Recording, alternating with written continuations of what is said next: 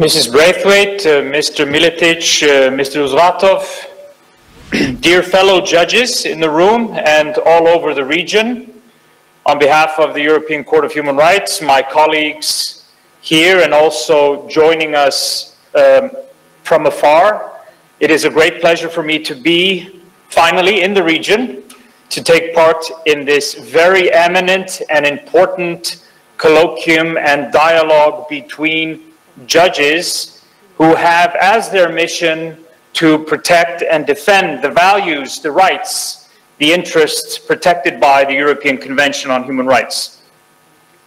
I think I can safely say we come together at a transformative point in European human rights protection. I think it is important that we take this debate extremely seriously and we try to understand what unites, what is required for the judiciary to continue to perform the functions as allocated to it within a governance system based on the rule of law and the separation of powers. Last year's chosen subject was the pandemic and its relationship with the European Convention on Human Rights. The topic you have chosen this year is equally crucial. It is intricately bound to the rule of law. It is the independence and impartiality of the judiciary. There is indeed a link between the concept or the problems arising by the pandemic and the independence of the judiciary, and I will touch upon that later in my speech. Maintaining the independence of the judiciary has been a priority theme of the recent Greek and German presidencies of the Committee of Ministers of the Council of Europe. The reason for this political focus is obvious. It is extremely important for the Council of Europe as an organization of pan-European protections of these principles of human rights, democracy, and the rule of law to be very robust in its protection and enforcement of the independence of the judiciary. Why is that? That is because the rule of law is under pressure in some of our democracies, in Europe and indeed worldwide. We see challenges, both direct and indirect, to the independence of the judiciary. This forms part of a culture of democratic backsliding that we have been witnessing for the last years as a concept used and utilized by the Secretary General of the Council of Europe in her recent report, State of Democracy, Human Rights, and the Rule of Law, a democratic renewal for Europe. The Strasbourg Court has developed a body of case law on this subject, along with the right to a fair trial by an independent and impartial tribunal established by law. In particular, as we will discuss during this forum, we have received applications by domestic judges who complain about disciplinary proceedings, dismissals, and demotions under Articles 6, 8, and 10 of the Convention. They are becoming increasingly more high-profile and politically sensitive, many of these cases.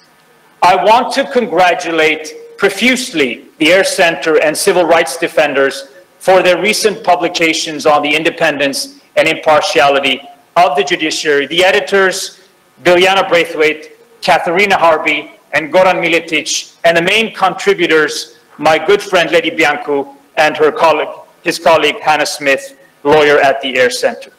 This is a very impressive compilation of the most recent case law of the court and of the European Court of Justice, and will serve greatly for any considered debate on the issue. In a great number of speeches as president of the court, I have addressed what I have called the fusional relationship between the rule of law and the independence of the judiciary. Today, I want to take a look at this theme from a different angle, attempting to do two things. To understand why is the judiciary now being challenged, both at the structural level, but also being very much a focal point within the larger political narrative and developments in our part of the world. Secondly, I will try to provide some concrete suggestions of counter strategies to attempt to mitigate and hopefully overcome some of these challenges. In an online symposium organized by Diritti Comparati and EU Law Live in April this year, which was, and I'm very privileged to say, a response to a recent article that I published extrajudicially, The Rule of Law as the Lodestar of the European Convention on Human Rights, the Strasbourg Court, and the Independence of the Judiciary, the opening piece by the editors stated quite starkly, the rule of law in Europe is under pressure. As a cornerstone of the rule of law, the independence of the judiciary has itself become a target. But why are we seeing these attacks on the independence of the judiciary? As we all know, the judiciary is one of the three powers of any democratic state. An efficient, impartial, and independent judiciary is integral to a functioning system of democratic checks and balances. I'm very happy to hear this morning Dr. Pavel Uzvatov make a very, very important point for our deliberations. And it is a point we as judges have to make also within the larger political context of this debate. When we are discussing the independence of the judiciary, we are discussing it from the perspective of its functions in the service of the people. We are not in an act of self-preservation. The independence of the judiciary is not to safeguard the self-promotion or self-interests of the judges themselves or their egos. It is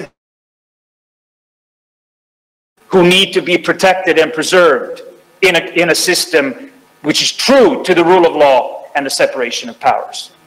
And this is a message we judges have to make clearly in any political debate on this issue, because it is often couched in terms of judges trying to simply protect their own skins. But that is not the case. The role of the judiciary has evolved over recent decades, with the number of cases brought to the courts multiplying, and with judges being called upon to decide on issues of political, social, and economic importance. We could say that the justice system has been called on to play a more and more important role in society.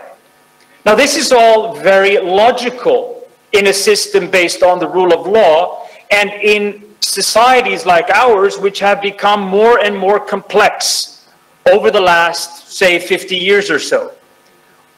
The fact of living in a rule-based system will eventually and inevitably create disputes about the content of those rules.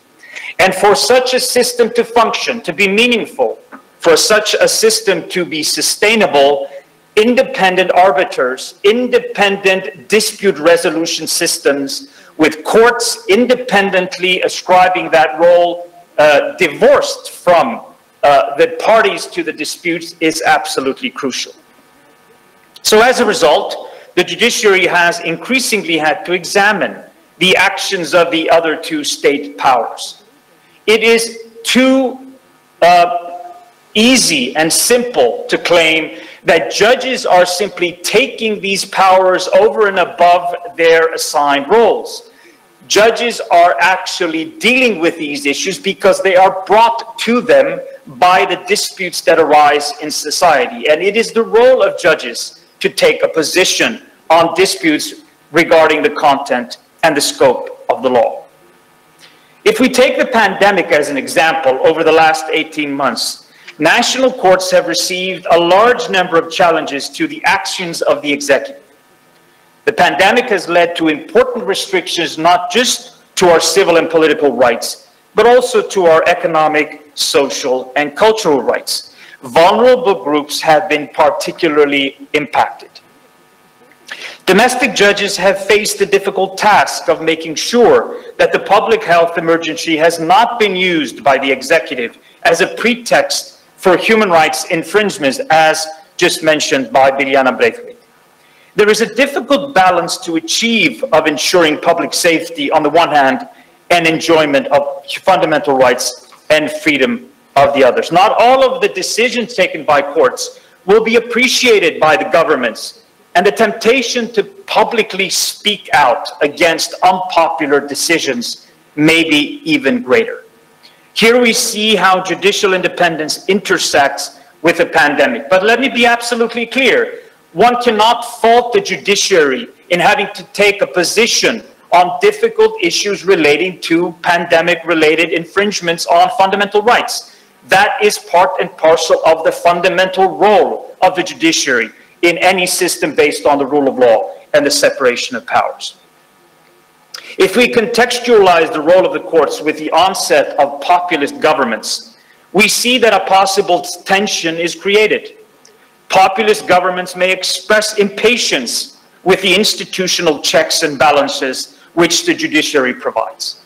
The result may be a temptation to weaken or replace the independent components of government, such as the judiciary or ombudsman institution. And I'm particularly happy to hear that we have representatives from these institutions, for example, the Deputy Ombudsman of Kosovo with us here today.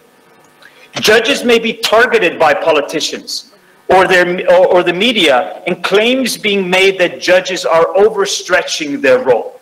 These claims are often extremely simplistically laid out, and they need to be discussed, they need to be dealt with on the merits. We don't have to look very far, for example, and some come even from our most established democracies. Constitutional courts, and I'm happy to hear that we have many members of constitutional courts from the region joining us today. These courts can be particularly vulnerable to attack. Why is that? Because once they are weakened, the very institution which is there to prevent future violations of constitutional rights is no longer able to fulfill its core function. International human rights structures, such as international courts, are also vulnerable to attack for the same reasons. The European Court of Human Rights may be perceived by some governments as getting in the way of specific governmental objectives, for example, being tough on criminals or reducing migration. But the European Court of Human Rights' very reason of being is to preserve and protect the fundamental rights, in particular in situations where there may be a democratic overreach. That is the whole purpose of the institution that was created by the European Convention on Human Rights. International human rights treaties are potentially then within this context painted by these governments as standing in the way of national sovereignty. That is a long debate, but a debate we need to have again on the merits. So that is my diagnosis. Now what about the cure? We may feel powerless in the face of attacks on the judiciary because the solution, a respect for the separation of powers, seems to lie exclusively in the hands of the executive. But let's also be very clear about the fact that there is a communications exercise, which is extremely important in times like these. And I want to talk more about that in the latter part of my intervention. I would like to highlight some potential strategies which could help reinforce judicial independence. And I hope some of the points that I make in this keynote speech can be points that we develop throughout the next 2 days. My first point draws on the online judicial forum organized by the Air Center in Bosnia and Herzegovina a couple of months ago. I was privileged to give an intervention there. I underlined the need to promote a better understanding of the work of judges within our democracies. Courts can try to proactively shape the external environment in which their judgments are perceived. This could take the form of increasing the public's awareness of the significance of its judgments through press releases or via creative use of social media. Outreach activities such as court visits can increase legitimacy and influence.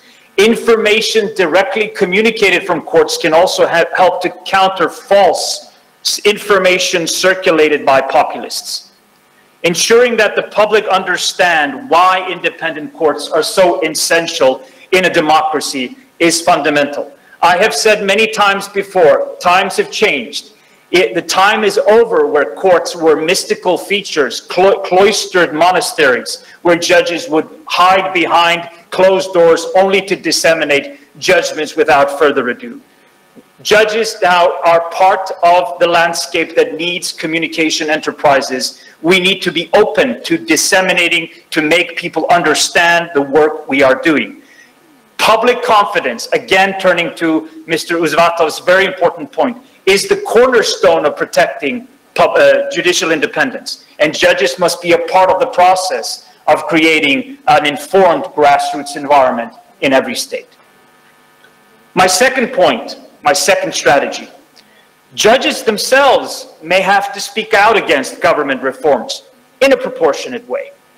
And the European Court of Human Rights has discussed exactly this in the famous Grand Chamber judgment in Baca versus Hungary, where the court stated, and I quote, "Questions concerning the functioning of the justice system fall within the public interest, the debate of which generally enjoys a high degree of protection under Article 10.